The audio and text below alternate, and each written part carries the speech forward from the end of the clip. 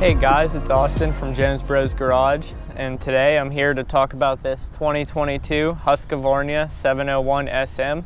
This is actually my new bike that I recently purchased, and I sold my Panigale V2 to be able to buy this. So today I just wanted to talk about 5 reasons why I sold my Panigale V2 for this bike, and basically why I don't regret it. Okay guys, so the first reason why I sold my Panigale to buy this Supermoto is because of comfort and ergonomics. If you follow any YouTubers over time, a lot of them, they progress through the sport bikes and then eventually they end up on a Supermoto. And I was kind of in the same boat, I guess. I could see why people do that. My wife started riding and she doesn't really like to ride fast, which kind of sucks on a sport bike. Like riding around through town and riding at slower speeds, it's not fun and it's not enjoyable at all on a sport bike. Mainly because of the ergonomics. You're hunched over reaching to the bars, your feet are behind you. So I really wanted a bike where I could sit upright and be comfortable, but I could also have fun at slower speeds. And yet I didn't want to lose that sportiness that a sport bike has. So of course I could have gone to a naked bike like an MT-09, but I really just wanted to try something new. Long story short, the first reason I bought this bike is the comfort and ergonomics. The one thing with the Panigale is it ran very hot. You're not going to have that issue with every sport bike, but the Panigales in particular, they're known for being very hot, because the exhaust is routed right under the seat. So riding at low speeds was even worse. And I have other bikes in my garage and I didn't find myself ever wanting to take the Panigale out anymore. Yes, it looked beautiful and I liked seeing it in my garage, but so does this. This bike is stunning. But basically on this bike, you sit upright, like I'm completely sat upright. My feet aren't behind me like a sport bike would be. And I really like how you sit high. This bike, obviously being a Supermoto, the seat height is higher. And yes, I am a shorter rider, but it's not that big of a deal on this bike. I could get on it, I could touch one side down and everything works out, especially because the bike is so light, which is another thing that I really loved about the ergonomics of this bike. Not only do you sit upright, you could see over traffic, but the bike is also extremely lightweight. It's easy to maneuver around parking lots, especially as a shorter rider. When I back out of a parking spot, I can't just put my feet down and walk the bike back. I have to actually like hold the bars and stand beside the bike to walk it back, if that makes sense. And it's like that with every bike, every big bike. Any real super sport motorcycle, I have to do that because I'm not going to be able to touch my feet flat on the ground. Well, it's a lot easier when you have a bike like this that's over 100 pounds lighter than any super sport would be. So the second reason I went from riding a sport bike to riding a Supermoto is maintenance and working on the bike. Working on my bikes is something I enjoy. I feel like when you work on your own bike, you kind of build an attachment and a bond to that bike. So when you own a sport bike and you're taking it to the shop for all of the work to be done on it, you don't really feel like a strong connection with that bike. And obviously, yes, a lot of people can work on their own sport bikes, but in my case, it was a Ducati. I didn't really want to worry about voiding the warranty or anything, and it's just generally a lot harder to work on than a bike like this. A bike like this, you could just easily see the motor without taking off fairings, basically everything on it is easy. It's easy to change the oil. When I'm going to be buying a bunch of modifications for this bike, which kind of goes along with this. It's easy to switch the exhaust, and everything is also cheaper. The parts, if you break anything, they're cheaper. I could actually afford to drop this bike. Obviously, I don't want to drop this bike, but if something happened and I accidentally dropped the bike, it's no big deal. I could buy the parts, fix them, and it'll be pretty cheap. The Ducati or most sport bikes would be an absolute nightmare if you drop them. They're generally a little bit more fragile. Not necessarily, like if you drop this bike, stuff is still going to break, but it is generally a little bit tougher than a sport bike. And the parts definitely are way cheaper.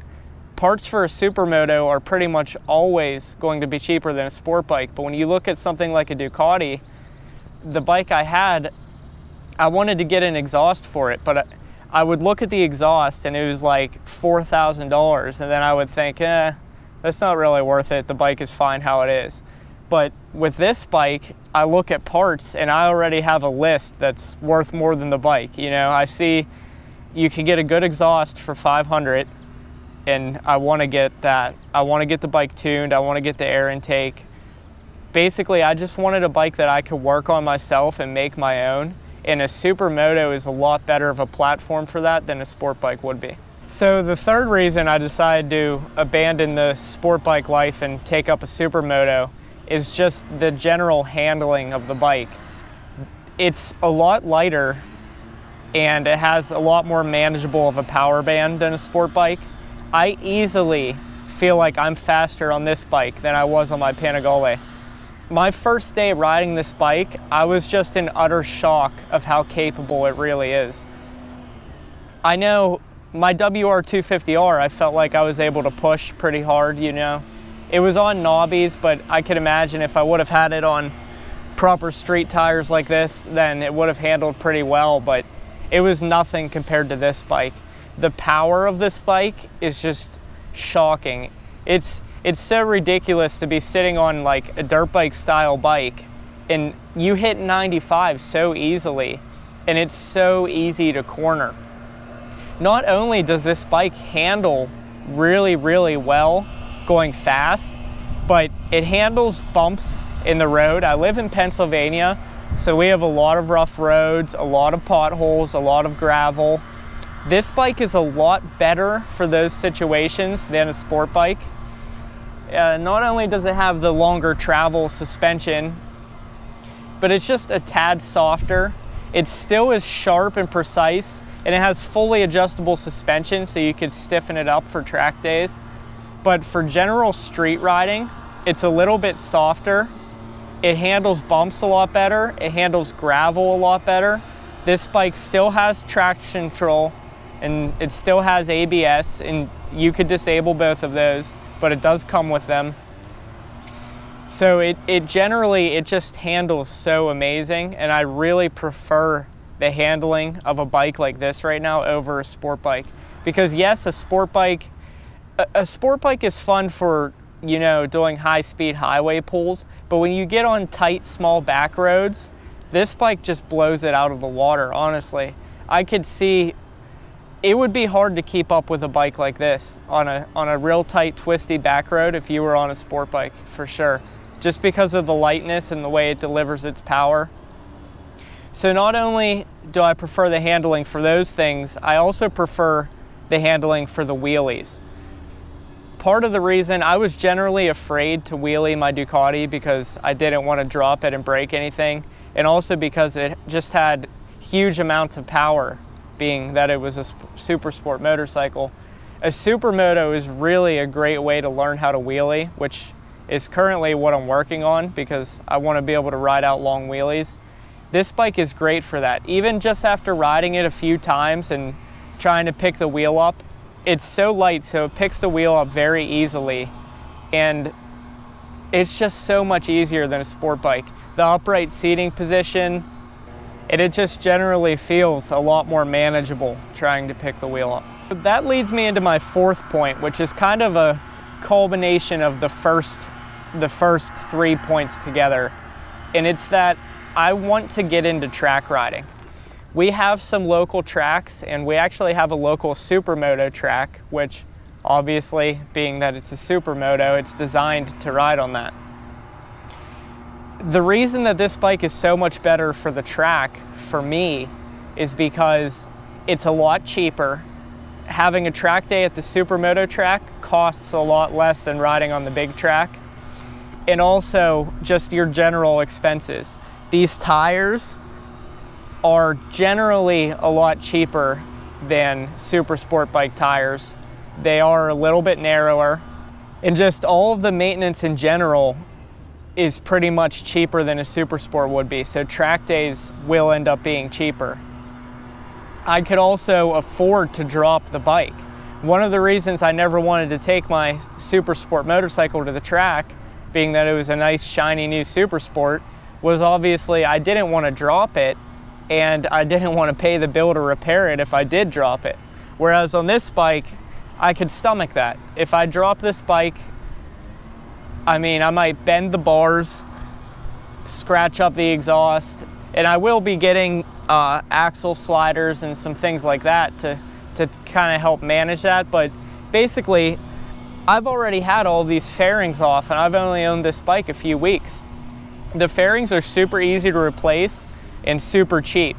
So dropping the bike is not a huge issue on the track. Another reason this bike is a better track bike for me, in my opinion, is that it's more suited to my skill level. Being that I don't have experience on track, it's not really the best idea to start out on a big Supersport motorcycle. I feel like this bike is a lot more manageable, but I still am far from reaching its limits. I've seen videos of people riding these on the track, and they could just be wicked.